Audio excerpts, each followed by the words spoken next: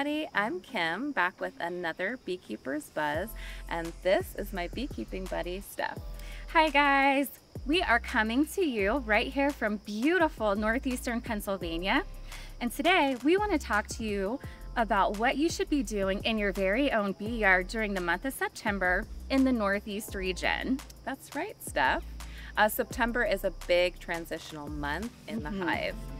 The bees are wrapping up honey production and they are starting to prep for winter. They really are. Yeah, and we're here to help you do the same. Absolutely we are. It's a very, very important time that we want to start doing hive inspections, but gently.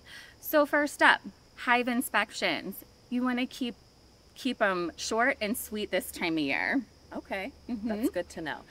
Yeah, the days are getting cooler, and opening the hive too often can break the propolis seal, and it can also let valuable heat escape. So if you do inspect, aim for warm afternoons above about 60 degrees, and what you'll want to look for is queen right status, amount of brood, food stores, signs of diseases or pests. And you'll also want to be on the lookout for some robbing behavior. Right. So robbing season is real, y'all. As nectar dries up, bees get desperate, and that means they're going to be aggressive.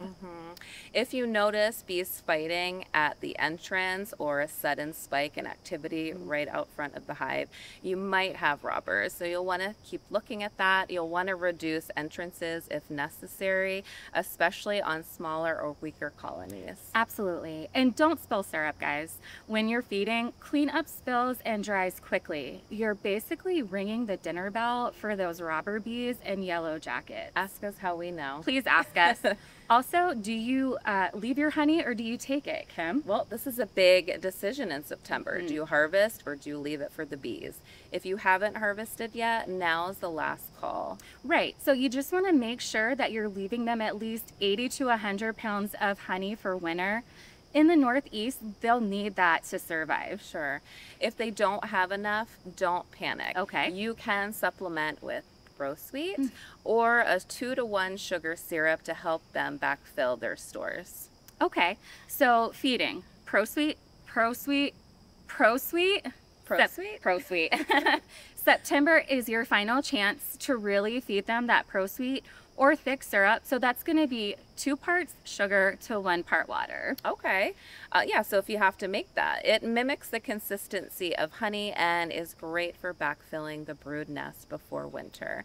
After mid to late September, once it's cold, you can then switch to our winter patties or our Hive Alive fondant patties or even dried sugar.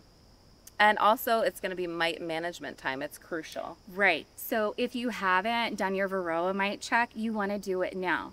Seriously, because September is your last real chance to really do your knockdown mite treatments before winter bees are going to be raised.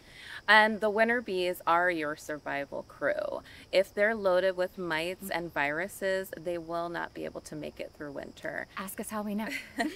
Use something effective and legal for your region, such as Formic Pro, Apiguard, Apivar, even an oxalic acid dribble, whatever your treatment plan is. Sure, but remember, read the labels. Not all treatments are safe if you've got your honey supers on. You'll also want to combine weak colonies at this time. A weak colony with no queen and barely any bees, in my opinion, I wouldn't try to save it and have them, make a new queen. I would actually try to combine with a stronger colony in September. Sure, you can use a newspaper method. You just want to make sure there is no queen present in your weak hive before you combine them. So you're going to stack the boxes with newspaper between them, and the bees will just chew their way through and merge peacefully. Also, clean up your gear and prep. This is a great time to clean out any dead outs, freeze any frames that might have wax moths, and also scrub any equipment you won't be using over the winter time. And you'll want to order what you need for spring, such as frames, foundation, feeders, because once the holidays get here, it won't be something that we think about until we're trying to make a split right in the middle of spring. Yep. And we don't have everything we need at that particular time. Every time. Happens every spring, guys. Also, consider your winter setup. Okay. Mhm. Yeah, so you don't need to insulate just yet, but it's smart to start planning for that. Think about moisture control, especially. Will you use a bee cozy Mhm. or a quilt box? And if you use mouse guards, make sure you have them ready to go on by October. Yes. Um, so, thank you so much. We want to sum it up here. September is all about preparing, protecting, and planning. You want to wrap up your inspections, monitor and treat for mites, and you want to feed them thick syrup if necessary. You want to combine your weak hives, start thinking about winter setup, and And yes, don't forget to sit back and enjoy watching your girls settle down for the season.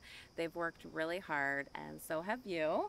And absolutely. if you see a plant and want more information about it, please check out our plant identifier on the Mann app.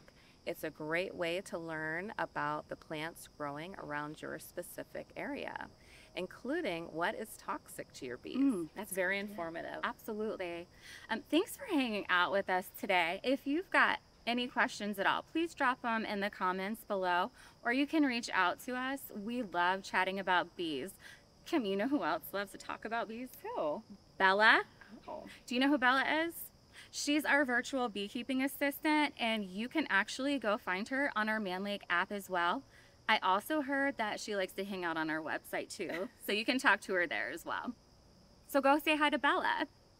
And we'll see you See you in the bee yard. Thanks for watching. Bye, guys. Bye.